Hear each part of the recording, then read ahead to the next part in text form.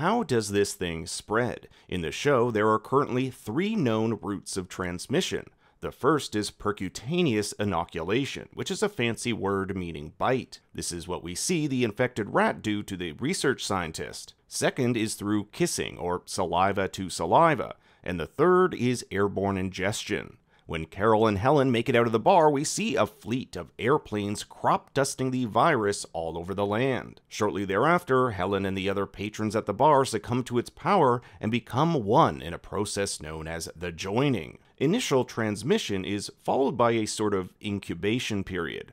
The heart rate slows, the body loses consciousness, and in a few short moments, one wakes up happy as a clam. Now, not everyone survives this transmission. For reasons unknown, some bodies straight up die as they go through this process, Helen being one of them. The happy takeover isn't something that happened overnight. After the first bite in New Mexico, the virus worked in the shadows, biding its time, secretly converting others, and taking over important infrastructure, military objectives, and positions that could compromise its spread. Zosha, or Rabin the Pirate Lady, states that the military discovered them, which made them accelerate the process. It was only 30 days from patient zero until the entire world would be taken over. Carol raises an interesting point. What about people up in space or hidden away on a nuclear sub? Would they turn as well? Now, Zosha says plans were made to reach those people first. You see, when one becomes part of the joining, their consciousness and memories become part of a sort of hive mind. It's kind of insane. You have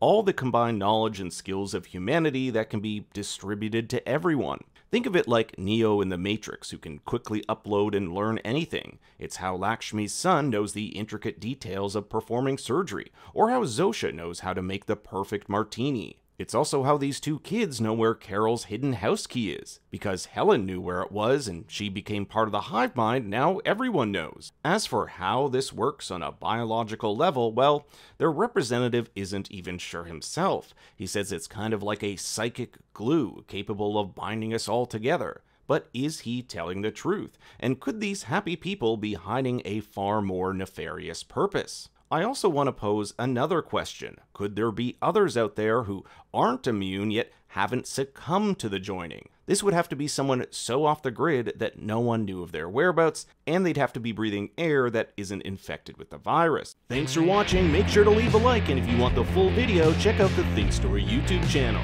You're goddamn right.